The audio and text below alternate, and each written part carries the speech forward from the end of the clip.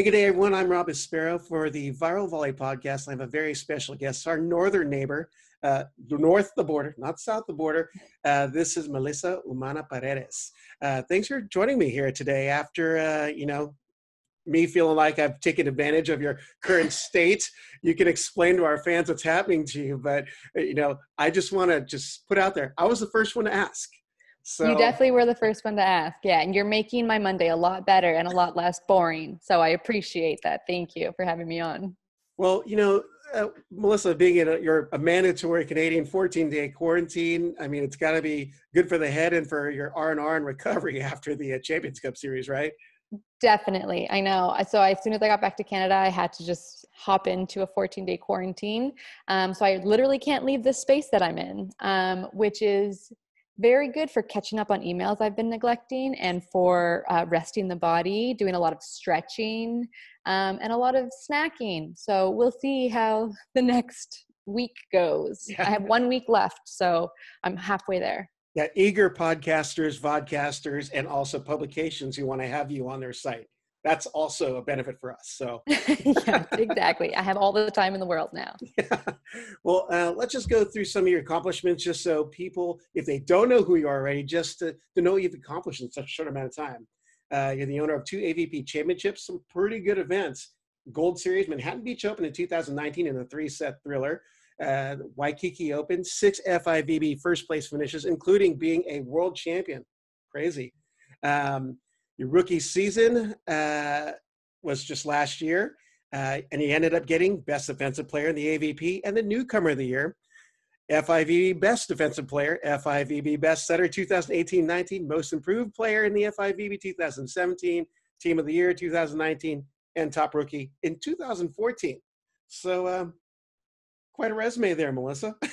I know. It's very weird to hear all of that, honestly.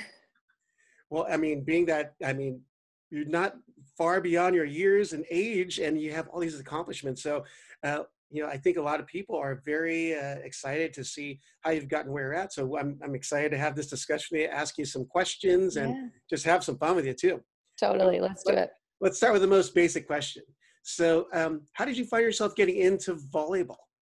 I had a very natural progression into the sport. I was lucky enough to be born to my parents, who were Chilean immigrants, and my dad played indoor volleyball back in Chile. He was part of the national team there. And then when he immigrated to Canada, he started coaching beach volleyball. And so when I was very young, I was around the sport all the time. And when I was 4 years old, he actually coached his team, Marquise and John Child, to a bronze medal at the 1996 Atlanta Olympics. And I was, just 4. And so I remember watching him on TV and following him on a map everywhere he traveled in the world. And so the idea of an Olympic journey and the idea of being a professional volleyball player and traveling the world was something that was ingrained in my head at a very young age, and something that I knew that I wanted to pursue.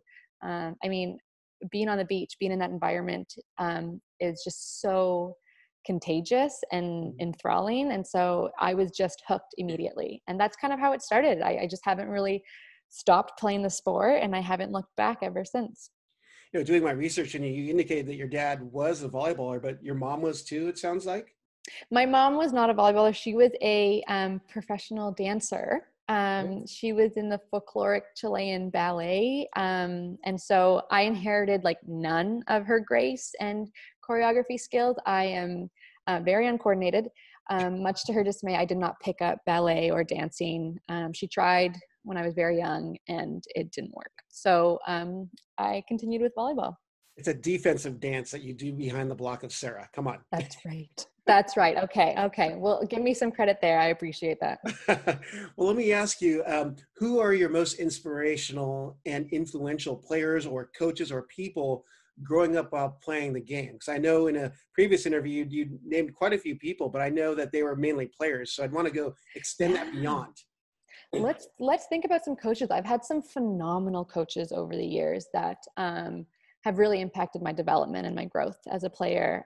My dad was actually my very first coach, so he definitely helped guide me and was a mentor for the first little bit of my career. Although it is really hard to kind of find that balance between dad and coach. So we did navigate that, and I think we found a pretty good balance. And my very first club coach, Merv Mosier, was someone who really pushed me and expected a lot from me. And when I didn't deliver, he let me know. And I think that was someone who was so important in my life, especially at that time. I think I was like 15, 16 years old. Those were like formative years in my development. I was playing indoor volleyball at the time. And I think he saw potential in me before I did. And I was quite lazy back then, honestly. And when he pushed me, sometimes I didn't love it. But I just needed someone like him in my life to be able to push me. And then I found the older I got, the more I was seeking for his approval, because I recognized that he saw more in me than I did. And I did really appreciate that. And I still to this day love him and still keep in touch with him quite a bit. And I'd have to say Leonard Krapp, who was the beach volleyball head coach for Team Canada for many years, especially in my development. He kind of took over the program, and he, I think, was really huge and formative in my development as well. And just teaching me kind of the basic skills and the fundamentals of the game, and just hammering down on my technique, something that I never really spent a lot of time on. And then of course, lastly, Scott Davenport, who, he's my current coach, and I've been with him for 4 years now. And he has just brought me to a whole nother level. Like, all those previous coaches really helped me in my developmental years. And then Scott has really helped me in my professional years, and just kind of get me to the player that I've always wanted to be. So I think those 4 men in my life have been very, very impactful. Well, how about from a player standpoint, just for the people that didn't catch the FIVB Beach World interview that I was going to kind of tap on some information on that I discovered about you. Oh gosh, I'm nervous. Okay.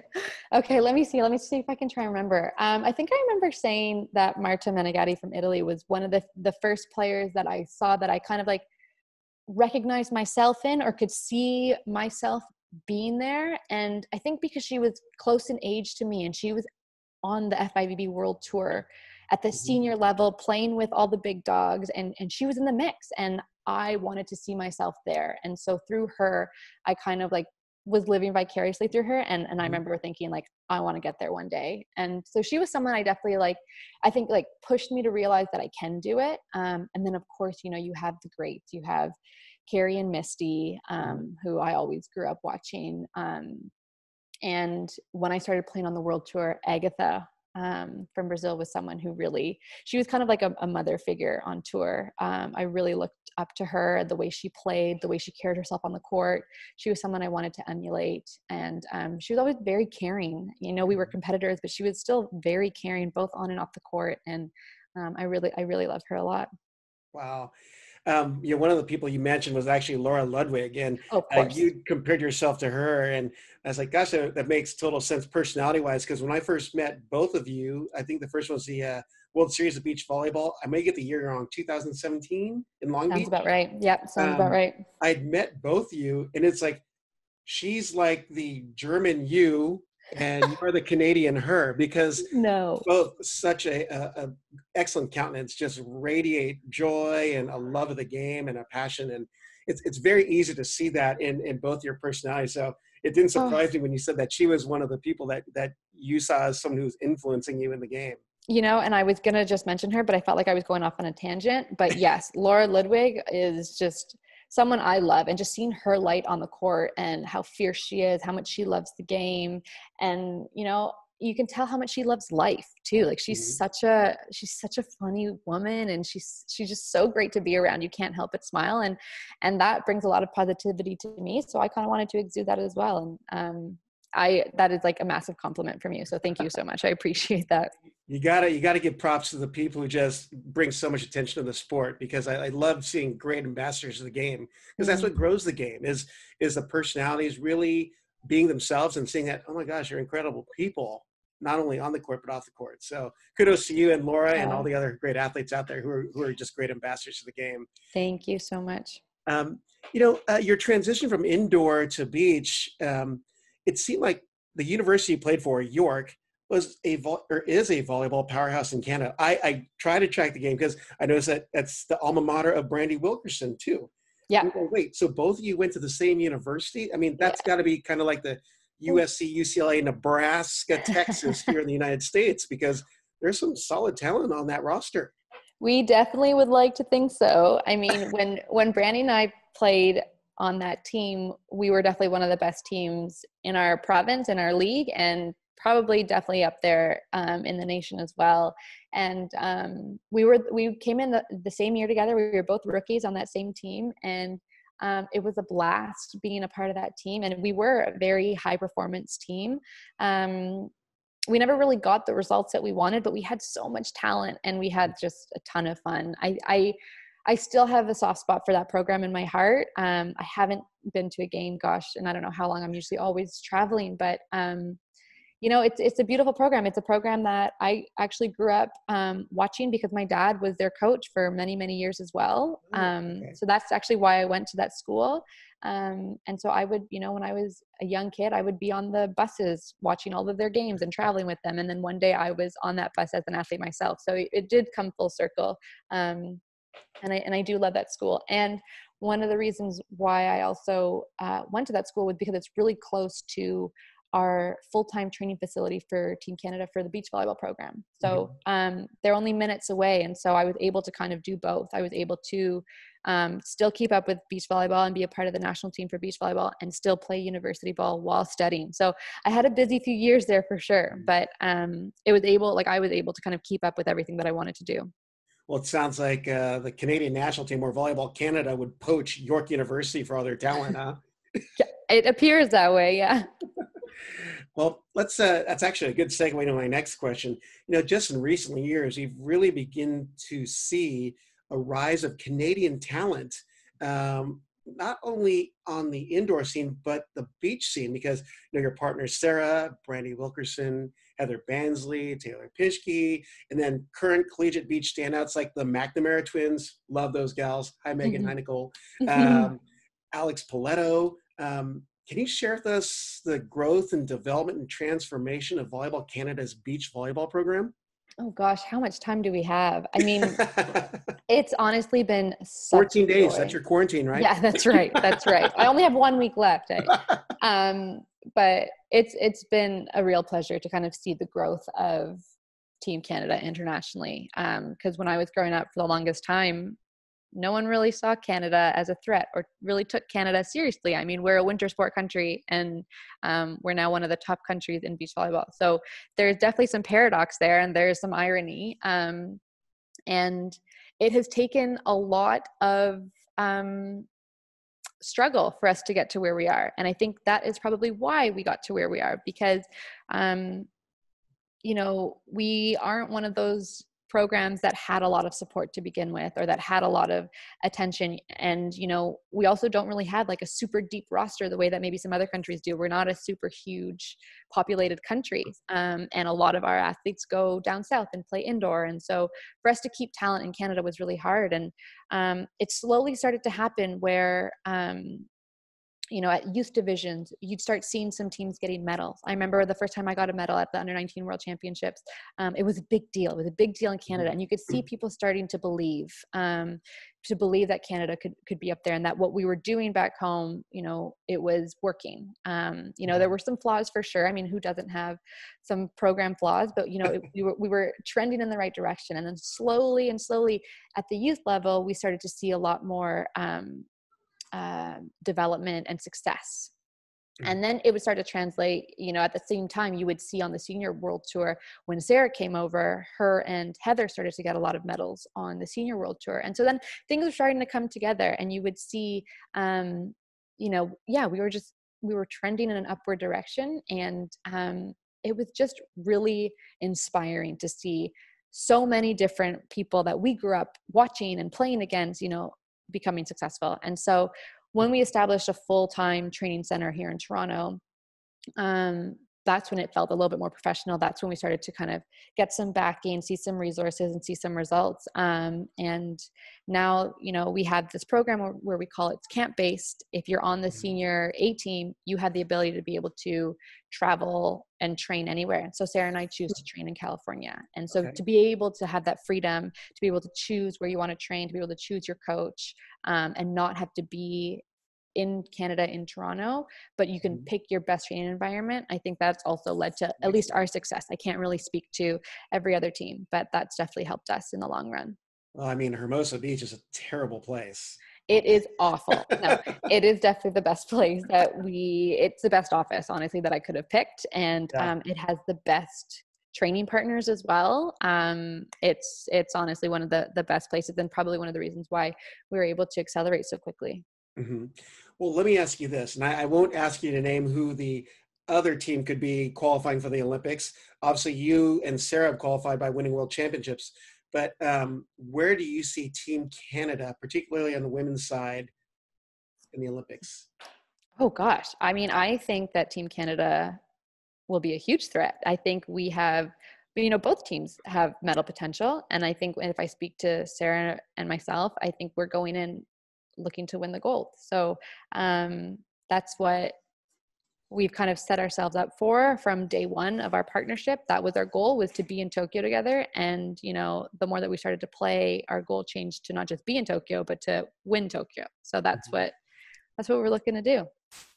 Well, you obviously have national pride for Canada, but for Volleyball Canada, how important is it for you and Sarah to bring the gold medal back to Canada from the Olympics?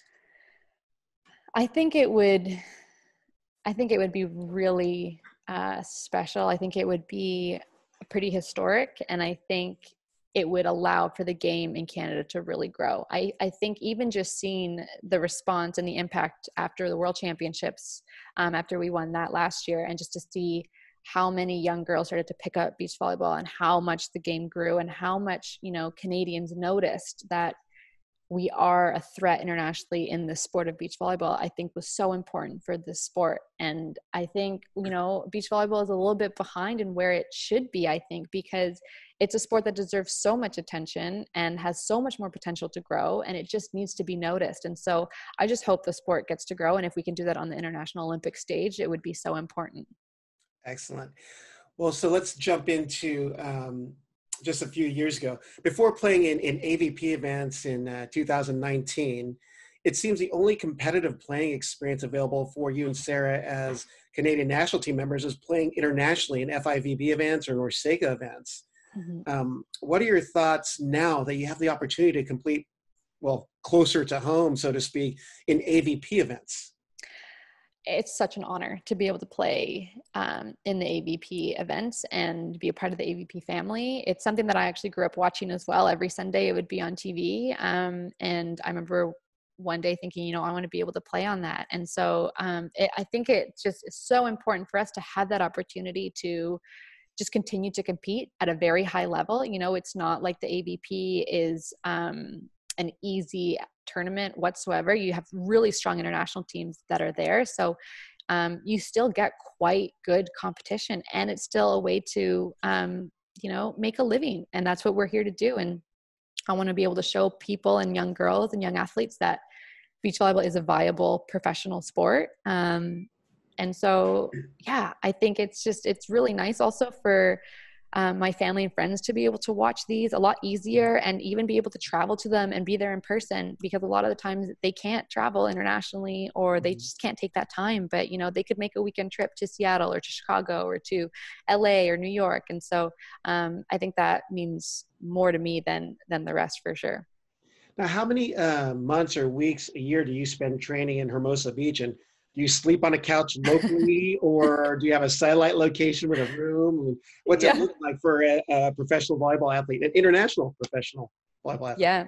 Yeah. So typically I usually would come out to LA in about mid-January, and I would probably be there until October. So I'm there the majority of the year. Obviously in between those months, we're traveling internationally, playing on the FIVB tour. And so sometimes we're on the road for 6 to 7 weeks, but I don't really get to like pack up and go home until October, November, and then I'm home for the holidays, and then I pack up again and come back out to train. So I spend almost all my time in Hermosa Beach. And for the first few years, I was kind of jumping around from place to place, but as of last year, I found my like solid home, and it's actually a part Canadian family who has a place in Manhattan Beach, and I stay with them in their guest room. And it's an embassy in Manhattan Beach, the Canadian That's right. embassy? Yeah, exactly. But they have a little guest room that they basically adopted me, and they're like my little billet family, and I love them so much. They're so kind. So I'm very lucky to have that space to stay in when I'm there training. And you have some fans for sure, no doubt. Yeah, they definitely cheer for us. Well, let me ask you this now that you're here 10 months a year and playing in the AVP events. What are your thoughts on yours and Sarah's success during the 2019 season? I mean, did you think that you'd be as successful as you were? On the AVP? Yeah. I mean, we knew it was going to be a challenge, and we knew that it was going to be a great opportunity to compete at a high level. And I think we had our goals and expectations, were to try and meet every semifinal, every final that we could. And aside from a couple, I think we did that. But, any game, a team can come out. Like, there's so many talented teams. So we weren't going in super like overconfident, because we know the talent that there is here. We train against this talent. And so, we took that, pretty mindfully, but I think being able to win the Manhattan Open and then to finish the season winning in Hawaii exceeded our expectations for sure. That's the granddaddy of them all. It's like the Wimbledon of beach volleyball, to win Manhattan Beach. So that was something that was super special for us, something that we really wanted. And to say that we went into that season thinking we were going to do that, I think would be a lie on my part. I didn't think that we were going to finish that season and have our names cemented on the pier forever. So that was really special. Yeah, it's pretty cool. A pretty cool accomplishment, because that pier, I mean, anyone in the world of volleyball knows if your name is on the plaque in the pier, you had some serious game. Yeah. Yeah, no, that's a special feeling for sure. Now, do you feel to say your success also transfers over to your success on the FIVB level as well? Because it seems like since 2014, 2013, you've been pretty successful anyways.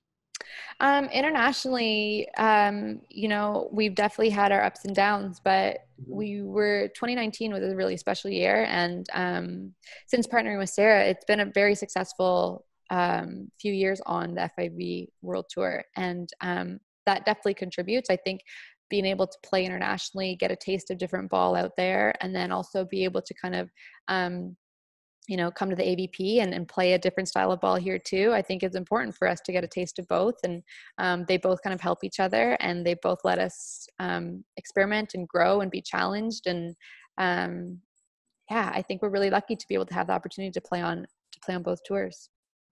Well, it's a great place to break there. I'm with Melissa Humana-Paredes, Team Canada, or Volleyball Canada. I've been going both ways with all the indoor people as well. So we'll be right back in just a moment on the Viral Volley Podcast.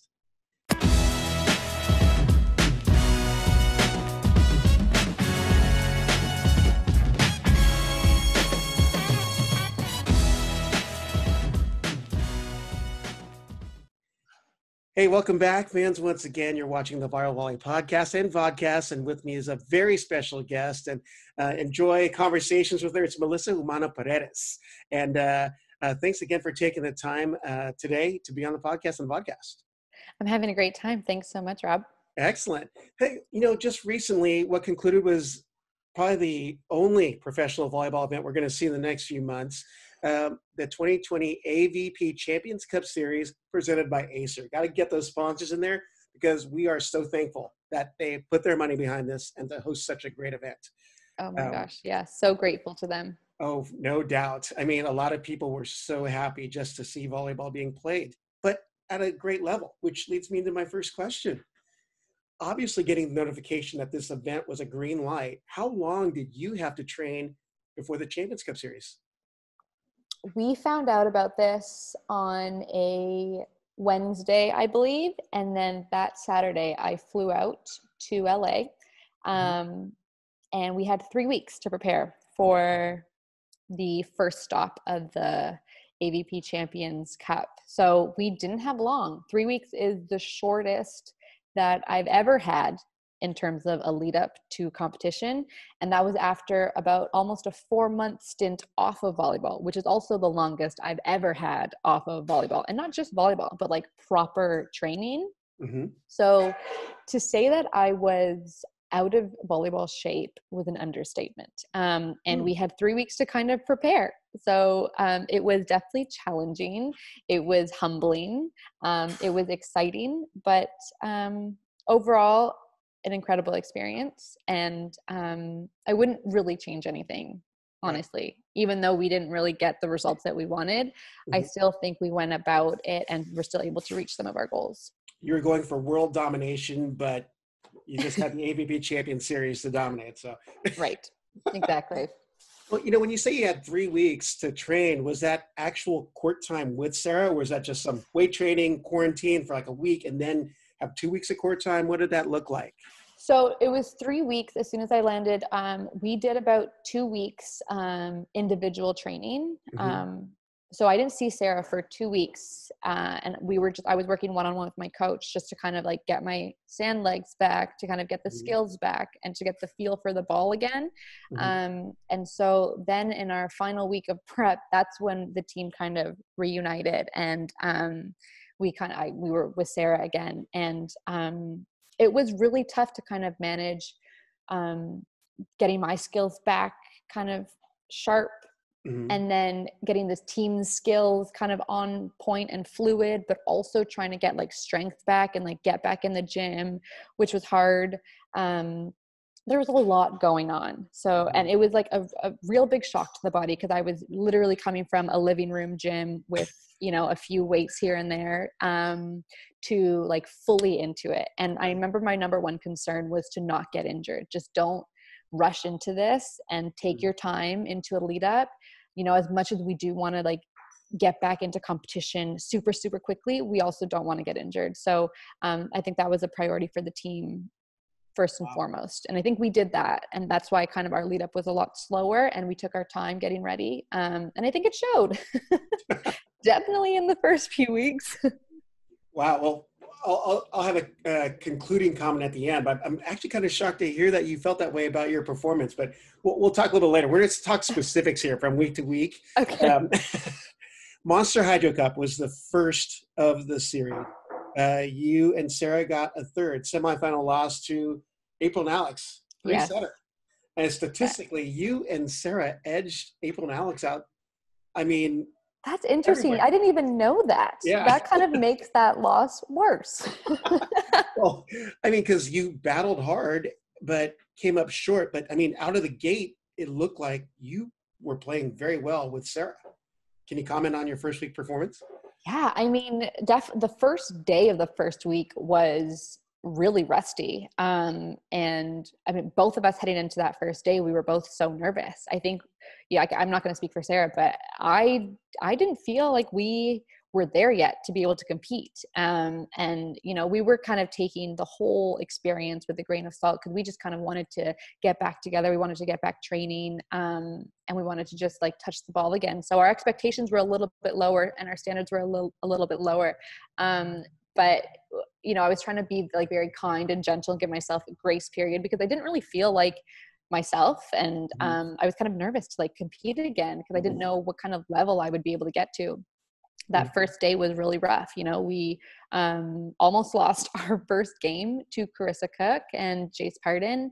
We were down 12-9 in the third set. And, even if you're not playing your best, when that adrenaline kicks in, like we kick it into the next gear. And so we were able to come back and win that. And I think that was really important for us to do. And that kind of like fueled us for the next few games. And so when we played Alex and April in the semis, we had played 3 games at that point. So the rest was kind of just chipping off. And, when you play another team of that level and that caliber and someone, we have a long history with, the adrenaline is going to take over and your competitive side is going to come out. And so it definitely did. I think I don't think that we actually played that well. Maybe according to the stats, it's a different story, but, I think we did come out strong in that first set. And then, you can always count on Alex and April to make it an interesting game. So, and they did, and they came out strong in the second set. And then, the third set, I feel like they got an early lead. I honestly can't remember. It's all quite a big blur, but I just, it wasn't our best performance, but I think we came off that weekend and had tons that we wrote down of things we wanted to work on for the next weekend. 15-12 in the third, if my memory serves me well. It was. So it was definitely a battle back in. So it was, and you know what, the freeze helped us. That's the one time I'll enjoy the freeze because we were down quite a bit, but we were able to kind of crawl back and make it a little bit more interesting. And you just kind of fuel the fire a little bit. So that was a lot of fun. Well, there was so much excitement, anyways, just with it being the first event, and there were so many viewers online and on NBC that were just amazed at the level of play coming out of a shelter-in quarantine end time. So let's shift over to week 2, which is the Wilson Cup. This time you bust through the semifinals, but you had an incredible battle against Sarah Hughes and fellow country person Brandy Wilkerson in the semis. You had an extended first set, I believe is 27-25 or 26-24. And then was it really? And another deuce set victory going into the final. And you ended up losing 0-2 to April and Alex again. But yep.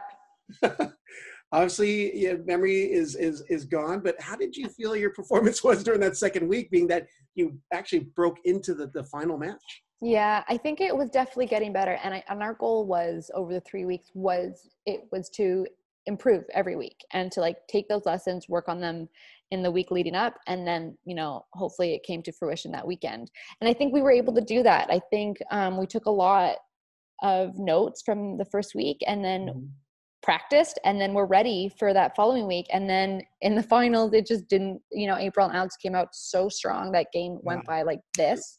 I don't remember it at all. And it just went by so quickly. And I think, every time we were stepping on the court, we're just getting better and we were getting better and, we're starting to flow. And so I think after that finals, it was pretty dejecting because I don't think we were even kind of close to a level that we were playing leading up to that. And I think after that we were guns, we wanted to come out guns blazing the next week because we felt like we were finally starting to click a little bit. Yeah. And heading into our third week, maybe I'm stealing your thunder, but we're going to head into the third week. Okay. For sure. We're going there. Heading into the third week, I felt a lot stronger on both of our parts. Things were starting to fit defensively, and our offensive system was getting better. And we were just, we were getting a little bit more creative. We were trying different things. I still didn't feel like myself out there necessarily the whole time, but we would see glimpses of Sarah and Mel from before COVID, and that was always really nice and really promising to see. So heading into that third week, we were ready. We were ready to ball, and I think we did. You can go into the stats of the Porsche Cup, but it's the one question I'm not looking forward to asking. But I'm going to summarize your first 2 weeks, just because one of the things that I drew from watching your play and looking at your numbers and all that was, and you actually alluded to it before we actually went live, was you said that you need to gain your muscle back. But one of the things I noticed about your play particularly is, and I talked to Jeff Alzina, the Court 2 commentator, said that, man, Melissa just looks lean and she's faster on her feet in her lateral movements, or she's reading well, or both. Because you had 77 digs in week 1, 77 in week 2, 144, and the next closest person was 30 digs behind you. So I'm like, wow, she's come out guns a-blazing, at least defensively. And you know what? That was the one aspect of my game where I actually felt good in. And I felt speedy back there, and I felt really quick defensively. And I was receiving quite a few comments about looking leaner. And I honestly don't know if I would take that as a compliment because, sorry. No, not from you. No, I mean, it's nice. In a good way. No, totally. It's nice to hear for sure. But, you know, it was just, I knew this was a fact that I had lost a lot of muscle, since I wasn't able to train properly throughout quarantine. And I was kind of, you know, stuck in my living room trying to train out of that. So I wasn't as explosive offensively. I wasn't jumping as high. I wasn't able to hit the ball with as much pace as I'm used to. And I think that was very obvious over the 3 weeks. But yeah, I think I was a lot lighter in the backcourt, and maybe that contributed. So I was really happy with how my defensive game was. That was something that I really kind of like rooted my goals going into each week on, was just to like be one of the best defensive players out there each week. And yeah, so I'm happy that I was able to kind of accomplish that, because there are some really phenomenal defenders out there on the AVP. Like it's not an easy field, and to come out, you know, week after week and be one of the top defenders was something that I really wanted to work for, and something that I was really humbled by. Mm-hmm. Well, there's like this trend of go for broke, lay it all on the line type defenders behind the block between you, Sarah Hughes, Sarah Sponsel, and Kenzie Punnett really came to light that final series. So, I mean, it's exciting to see what's happening behind the block. So, totally, yeah. So let's go into the third week. You know what? The third week is very bittersweet because the first day was so good. Like the first day we played Tracy Callahan, Chrissy Jones, we played Emily Stockman and Kelly Kalinsky, and those are two really strong teams. And I thought we played a really clean volleyball, and like we came out really efficiently. We were playing really well. Those games were, you know, I'd say we handled it pretty well. And we felt really good going into the second day, going into Sunday. And we had the semifinals against Sponsel Clays, and nothing worked. It was one of those perfect games that everything goes right for them, nothing goes right for you. And it just felt like we could not catch a break. We could not get any momentum. Nothing would like click that game, and they were just playing out of their minds. And when that happens, like I remember at one point in the game, I just looked at Sarah, I threw my hands up and I was like, I don't know. I think I actually saw that, because I'm like, it's the first time I've seen them look kind of like deflated. Yeah, it was really deflating too, because we were feeling really good. And yeah, I mean, am I allowed to swear? I won't. What a crappy way to go out. If crappy's a swear word, that's totally fine. Yeah, we're Canadian over here. But yeah, I mean, that was really, really, really bittersweet. I mean, we knew that we still finished second overall in the series. And again, that was one of our goals, was to finish in the top 3 and to continuously get better each week. And, you know, to be one of like the second team was a great accomplishment, but to end on that note sucked. Like there was nothing good about that. And yeah, I don't know. Like I rewatched the game like 2 times, and there were so many times where I was like, oh yeah, we're going to get a point. And then they would somehow save a ball, put it into like the deep corner. And then there was just nothing you could do about it. And so they played a great game. We did not. And yeah. Well, wisdom and common sense says not to drop the numbers I've got here, but we'll just say on Sarah and Kelly's end, I mean, they got really creative and their shots are falling. And defensively, Sarah was just on fire. I mean, new gear. So, you know, even with the April and Alex loss the previous week, I mean, they were playing intergalactic. I mean, everyone was commenting, oh my gosh, they've kicked it up like 10 levels on everyone. So, totally. No, you could see the work that they've put in. Sorry, what were you going to say? Oh, no, I just go for it. Go ahead and finish. Yeah, I mean, it was actually really interesting for me to see like the work that I think a lot of teams were putting on in quarantine. Like you could see people were still at it and putting in some work. And that was really encouraging.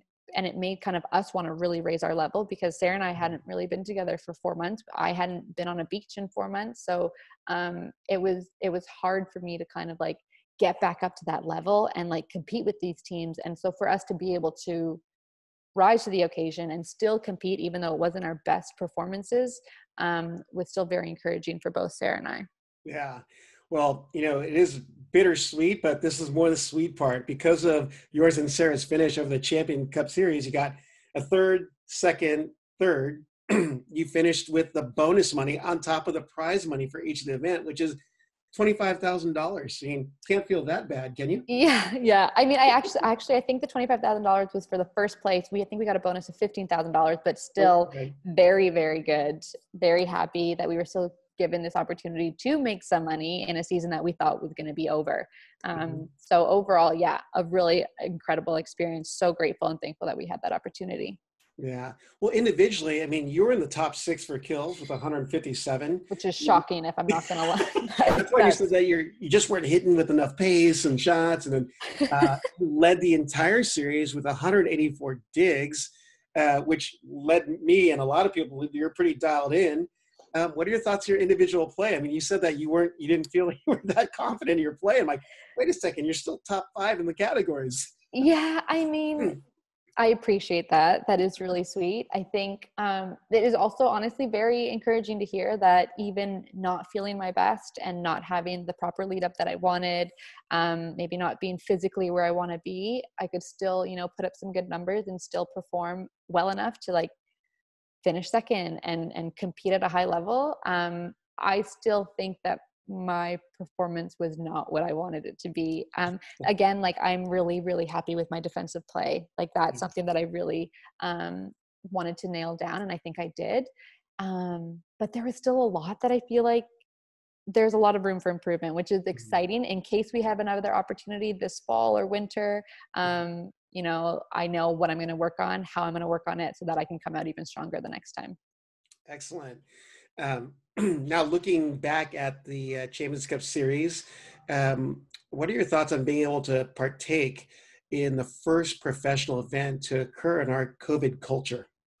I feel so lucky to have been given that opportunity. I remember when I first heard about it, it was like a no-brainer for me. It was at a time where I was like, I need to compete. I'm itching to compete right now. I don't recognize who I am. I need some normalcy in my life again. I need a routine. And so when AVP announced this, it was like a sign. It was like, I need to be a part of this. And so I booked a flight literally within minutes of hearing about that. And I was like, there, I'm coming.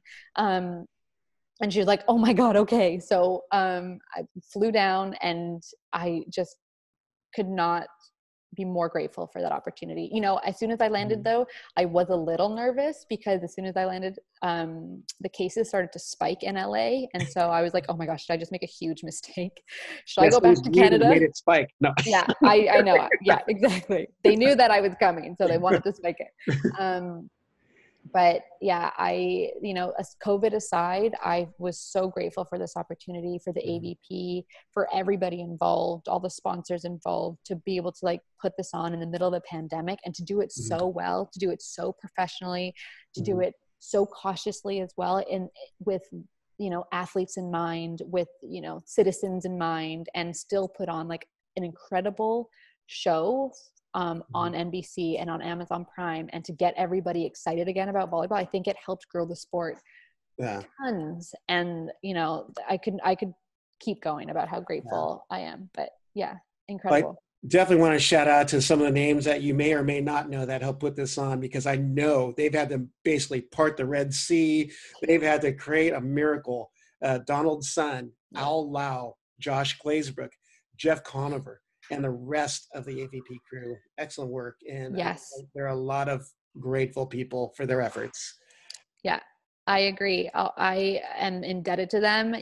They always do a phenomenal job at every AVP tournament, but especially this, to be able to put this on, and in the interest of the athletes and in the interest of, the fans watching at home, to give us something to all rally around is something that I think we all needed in this pandemic. I think it's something that we were missing. So kudos to them. Excellent. Well, let's take a break right there. That was all just the AVP Champions Cup stuff. So this is Melissa Humana-Paredes, Volleyball Canada, Team Canada, here on the Viral Volley Podcast.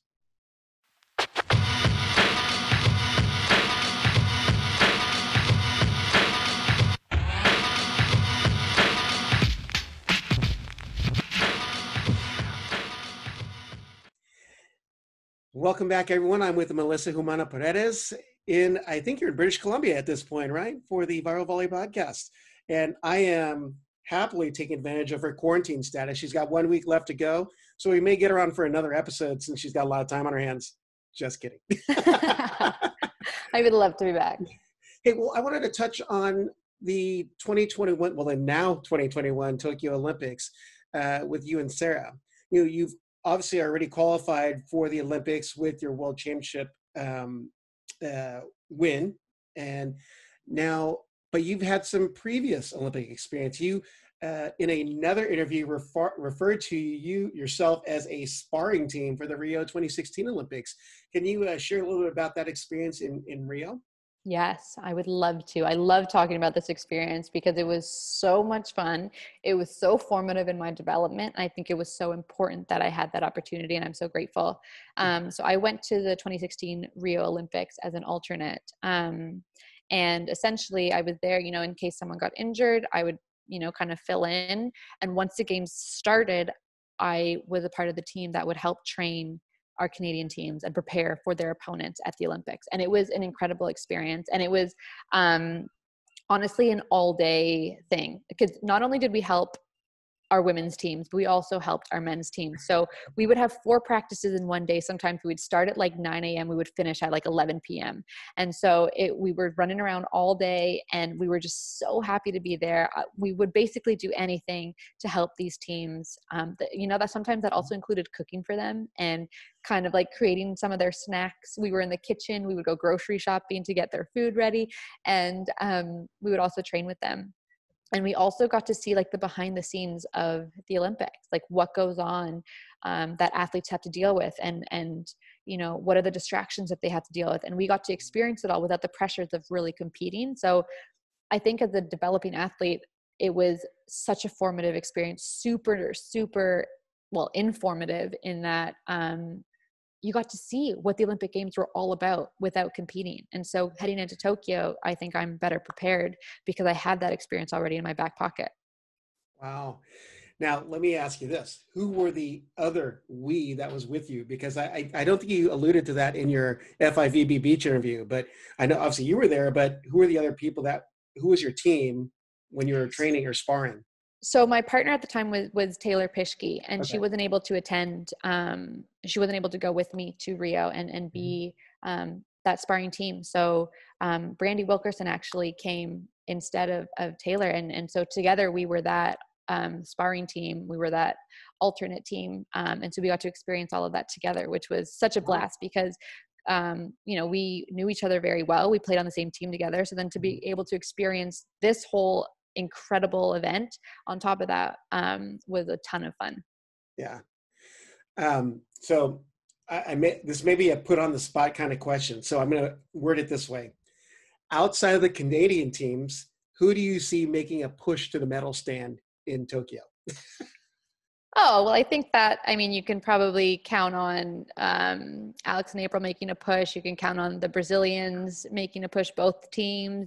You can count on the Australians making a push. You can count on the Germans making a push. You can count on the Czech girls. Like literally, there are so many good teams, which is like terrifying, but also so great about this sport, especially on the women's side. There are so many good teams out there that can all probably will make a push for the medal rounds at the Olympics. So it's going to be exciting. Well, let's go into the lighter content here, because I went and found that I've been alluding to it a little bit here, the FIVB Beach World interview. So I've picked some information. I've cherry-picked some information here. So in the Facebook Live, you indicated that you thought that you and Sarah could easily take Anders Mol and Christian Sorum. Do you still feel that way? I do. And let me tell you why. If we play on a women's net, which I don't know if that's part of the rules or not, I think we could serve them off the court. I would like to see men try and pass women's float serves. I think that they would struggle a little bit. And then, you know what, if they did end up passing it and setting it up, we would be in trouble. But I think we would really have to rely on our serves in order to beat them. All right. Fair enough. And also, did you know that the last blog entry you had was January 6th of 2014 for your fans? Blog? Do I have a blog? Yeah, it's on WordPress. Oh my God, no. Let me read find that? Follow the exciting life of a member of the Canadian national beach volleyball team. And Oh the my first God. picture, or actually the latest entry, is a puppy. That sounds about right. That sounds like me. It says Happy New Year and latest updates. Oh my God. You know what? You are totally right. And thank you for bringing this up. I'm not embarrassed at all. This was a blog I started, I think, when I got injured. I broke my ankle and I was like recounting my recovery experience and I wanted people to follow along my journey. And then I think I stopped after the new year. Wow. Oh, I should go revisit that blog. Well, instead of writing now, I actually vlog. So I have a YouTube channel where Go for it. Yeah, follow me, like and subscribe on YouTube, everybody. Melissa Humana-Paredes. And I've been doing it for a few years now, and it's a ton of fun. It's a lot of work actually to edit videos behind the scenes. I'm not gonna lie. Wow. Oh, I get it. Kudos to everybody who does that. Oh my gosh, so hard. But it's a lot of fun. And I just kind of show behind the scenes on the world tour, at AVPs, in my life. And it's fun. It's fun. Go check it out. Well, I mean, that's where I discovered that you have a love of animals. What is your favorite kind of animal? Dogs. Dogs for sure. I have a few breeds that are my favorite. I do love an English bulldog, which is not the norm. Not everyone thinks that they're super cute like I do. I think they're adorable. The more rolls, the better. I also love Bernese Mountain Dogs, those big dogs. Do you know that they're so gorgeous? St. Bernards, semi-St. Bernards. They are the cousins to St. Bernards, exactly. And I have a soft spot for Golden Retrievers because I had one. She passed away last year, but I love Golden Retrievers. So you can't use a pet, or do you not have a pet with you to use for training? Because I've seen in training videos they're using their pets to lift and do squats. And I know. How much fun is that? No, I don't have any of that. No, I'm staying here with my boyfriend, and he is way too massive for me to lift. So I have nothing to help me. It might benefit you to get your muscle back if he's that big. Exactly. You know what? That's true. Maybe we'll just have to force it. Yeah. All right. It says you indicate you like to go to concerts, and you'd even go by yourself. All the time. If the world were to end tomorrow, I hope it doesn't, what concert would you want to see? Oh my God. This is like asking what your favorite child is. The first one that came into my mind actually was Kings of Leon. I've seen Kings of Leon twice already, so I know they're amazing. I love them. I would actually love to see Hosier. Oh, I haven't seen him yet. Would love to see him as well. Those were the first that came to mind. All right. Fair enough. Good choices. Thank you. Now, how about this? What song gets you all pumped or psyched out before you play a match? Oh gosh. We have a few, as a team, we have a few team songs that really get us fired up. There's this one by Coldplay that I remember they played in Porridge in between at our gold medal match, and it's like A Sky Full of Stars, but it's the remix of that one. It gets me fired up. You know that one? Right? So good. Yeah. And then there's another one by Robin Schultz. Oh gosh, what is it? I'm gonna have to send it to you because I can't remember the actual name of it, but that's another one where we listen to it and we get fired up, but it's like tied to a tournament. I think this was in Vienna. They played this in Vienna, and I just love this one. Oh, Speechless. Oh, I have to listen to that one. Oh, so good. So good. And you know what? I also will always count on DMX to pump me up before a tournament as well. So X going to give it to you? That's the one. Or MHP going to give it to you? There you go. That's what they should change it to. Yeah. Okay, how about this? How has your salsa game developed since that May 2020 Beach Volleyball World Facebook Live? That is so funny you said that, because literally 3 days ago, I put on salsa for beginners and nailed it. So I'm ready for level 2. Come on, you need to put that on your YouTube channel. Oh my God. Do you think I should do that? I think I would lose followers if I did that. Level 1 Mastery by Melissa Humana-Paredes. Yeah. Yes. Maybe I will. Favorite kind of food? Pizza always. However, I love Indian food. I love curries. I love naan. I love dips. Tandoori chicken? Love tandoori chicken. Butter chicken, probably my favorite, but I love all Indian food. Oh, I have to agree with you on that one. All right, here's the unexpected one. Can you read the statement I'm going to send you in the chat? When training in Hermosa, I enjoy breakfast burritos, but prefer empanadas. I think you know why I asked that one. I do. It was an interview with your partner, Sarah, on the Net Live, and she was talking about coexisting with you on the tour and how you have this very Caucasian accent when you say every other word except for empanadas. Empanadas. I know. It pains me to say it Englishified. Like, to say empanadas hurts my soul. So I have to say empanadas. Well, It's just how I grew up. I get it. You got that Latina in you. So you got to right. be true to your Latina. Exactly. Inner Latina. So, yeah.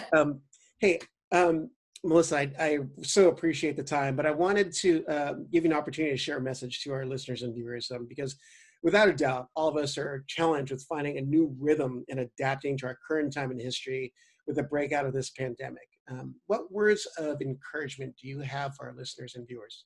Oh, that's a great opportunity to put me on the spot. Okay, let me think about. I really want to send something, because this time is really hard for all of us, like myself included. It took me a long time to come to terms with what my life now looks like, and everything that could have been and should have been. So what I really had to kind of lean into was the idea of living day by day, which is really hard, and kind of enjoying and being present in each moment. And I really had to kind of question if I'm here to just like live life and let it pass me by, or if I'm here to really celebrate life and like soak in every moment. And even now in the middle of a pandemic, when things are so uncertain and things are not the way that maybe you envisioned or maybe that they should be, there's still beautiful things that you can celebrate and look forward to.